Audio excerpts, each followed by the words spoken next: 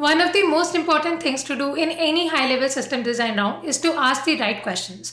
And not just the right questions, but questions that cover the aspects of entire system.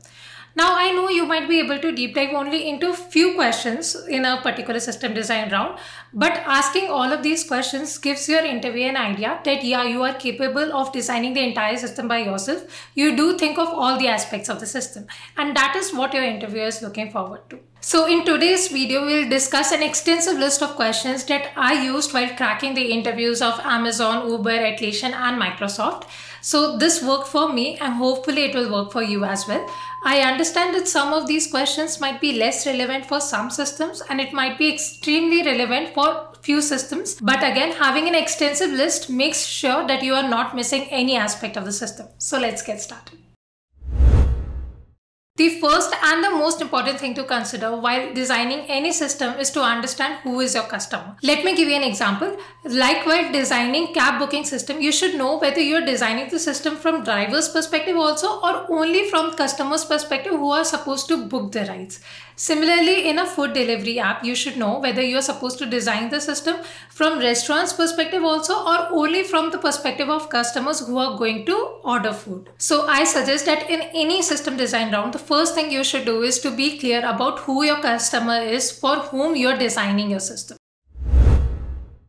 Now we all know that every system has many parts to it. It is just impossible to consider all the modules of a system in one particular interview.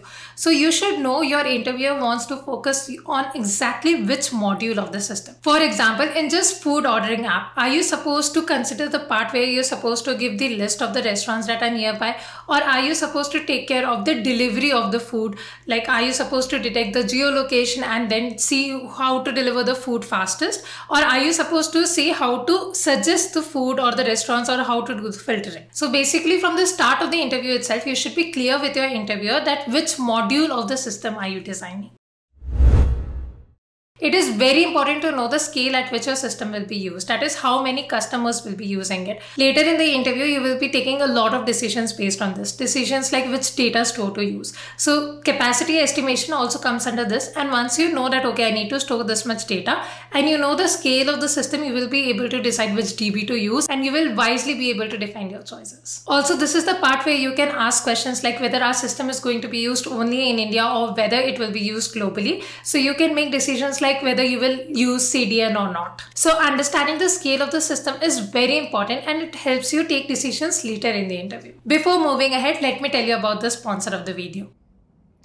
FunctionUp runs Advanced Coding Placement Bootcamp where 100% placement is assured. FunctionUp will get you placed at up to 40 lakhs package in just 4 months. Also, you need to pay nothing until you land one of the best tech jobs. While FunctionUp has a 100% record so far in placements, 40% of their students got placed in US, UK and Singapore-based companies in last 1 year. You also get one-on-one mentorship from industry experts working at Microsoft, Goldman Sachs, Paytm and tons of IIT alumni.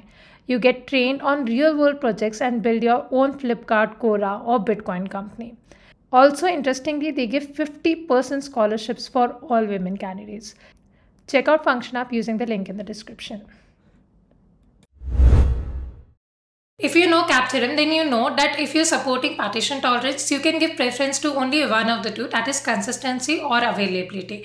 So for some systems, it is very evident from the starting itself that okay, this is a system for which we should always be available or this is a system which should always be consistent. For example, in a banking system or any system that deals with money, consistency is of utmost importance and for some systems, availability is of utmost importance. So from the system itself, you can understand, but it is better to always discuss the same with your interviewer. Trust me, your interviewer will be impressed that you're thinking of all these points from the starting itself and you are taking your decisions based on these points. For example, later while thinking of the database, you can say that we had discussed earlier that availability or consistency is more important and that is why I'm taking the decision of using this sort of DB or this is how I'm taking care of resiliency.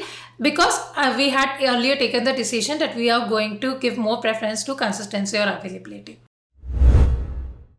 Now that you know the scale of your system and you know whether you should think of consistency or availability, the next thing that we can think of is the sequence of events. Let me explain this more. In any application, there are a sequence of events that happen. Like in a food delivery app, once you open the application, you get a list of restaurants. They can be filtering happening based on geolocation. And then you select some particular food, you add it to the cart, then payment process happens, after which a delivery guy is assigned to you and your food is being prepared and delivered and stuff like that, right? But also remember that you know exactly which module you are designing. So you can talk about the entire sequence of events that happen, but deep dive into the module that you're supposed to design and talk about the events that are going to happen in that particular module. Like for example, in the food delivery app, you're supposed to take care only of the delivery part. So you're supposed to talk about sequence of events like when the delivery guy is going to be assigned, how it is going to be chosen, or when your food is going to be start being prepared, when it is going to be marked as delivered. So sequence of events of that particular module you should focus on. Once you know the exact sequence of events that are going to happen in your system, you can talk about the APIs that you're going to design. So a lot of interviewers expect you to design the APIs in very detail, like write the exact request that is going to be sent, write the exact response that you're going to receive, who is going to send the request and who is going to fulfill it. This part of the system design round is called API design, and for some interviewers it is extremely important. Now that you know that exactly which APIs are supposed to design, you can talk about the microservices that are going to be there. Which particular microservice is going to take care of which responsibility. And now you can be more precise and say that, okay, this particular microservice is going to fulfill this particular API. Now this is the part of the interview when you can draw your boxes and say, okay, these are the microservices. Request is coming like this. It will go to load balancer and then it will go to one of these microservices. And this is how the request will be fulfilled. Now that you know your APIs, you know your microservices, the next question that can come up is how the communication is going to happen. You might need to poll some data, or some data might need to be sent from server to your client. When the data is sent from client to server, it's very easy. You can use HTTP or HTTPS. But when data has to be sent from server to client, you might need to use WebSockets or something like that. So this is the time when your interviewer can ask you, or when you should discuss how the communication will happen between the client and your server. A lot of times the WebSockets part gets a bit tricky, and a lot of interviewers focus on how the communication is going to happen from server to client. Now that you know which exact APIs are you designing and which microservices are going to fulfill it, you can talk about the exact data that you're going to need in your system. Once you know the exact data that you're dealing with in your system, you should definitely talk about the data flow, or maybe talk about this microservice will be aware of this data while this microservice will not be aware of this data. So you can talk about data flow properly, and in your diagram also you can mention it. So this is very important part for some of the interviewers. Now this is the obvious part. You already know what all data are you dealing with. You already know how the data flow is happening. So now you obviously need to talk about how your data is going to be stored, which kind of DB are you going to use, SQL, no SQL, and you have to give enough justifications. And it should be fairly easy for you if you have already done capacity estimation. You know that, okay, this is the amount of data that I need to store. Also, if you have talked about consistency versus availability, you already know whether you're optimizing for read or write. And while choosing the DB, you can think about all of these points and you can talk about all of these points. So choosing your DB becomes very easy for you because you have already discussed all the prerequisites for choosing DB. The next discussion is also very obvious. Once you have talked about the kind of data store that you're using, you need to talk about how you're going to scale it. Are you going to be doing vertical scaling or horizontal scaling? How are you going to make sure that you can serve the capacity that you have estimated? Most of the systems deal with a lot of data, and you definitely need to consider caching and sharding. This is where you can talk about CDN and make decisions like you're going to keep a separate DB for different countries. Like for Indian customers, there's going to be a separate DB. For US customers, there's going to be a separate DB.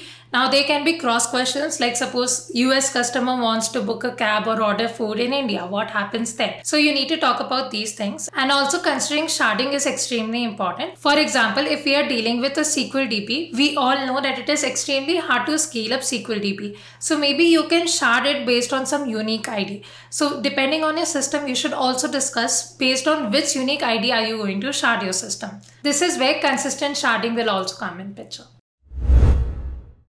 Another important thing that you need to talk about is resiliency. Say one of your microservices goes down or one of your DB stores goes down. What are you going to do? Are you using master-slave architecture? Are you using peer-to-peer? How are you going to make sure that your data is not lost, or are you consistent or available? So you need to talk about resiliency over here. The next few points that we are going to discuss are ignored by a lot of people in system design interviews, and a lot of interviewers can give importance to these. So I would suggest to at least mention them or quickly discuss these points to make sure that you are talking about all the things that your interviewer was looking forward to. Health checks are a very important part of any real system. You might be sending a heartbeat or there might be a different mechanism, but you need to make sure that okay, all your microservices are running or all your DB stores are active. So you need to do health check to make sure your entire system is fine.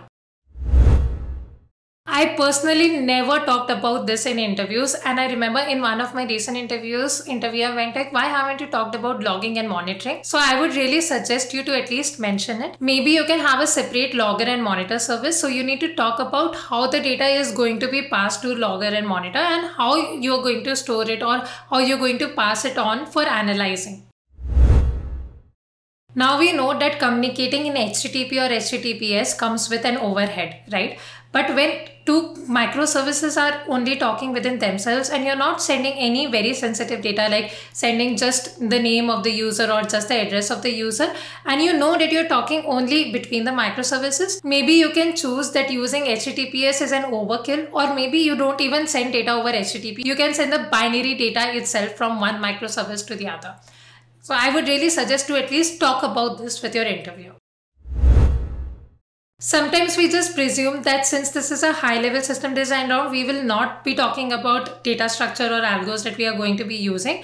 But some interviewers might expect you to talk about just one algo or something like that if they are concentrating on a very small module. For example, suppose an interviewer is talking about delivering based on geolocation. So maybe your interviewer might expect you to talk about the algorithm that you are going to use to make sure that the delivery happens fastest. So again, you need to communicate with your interviewer and make sure that if he or she is expecting you to talk about an algorithm or data structures that you're going to use, you should talk about them. So this was the list of questions that I referred to and that worked for me.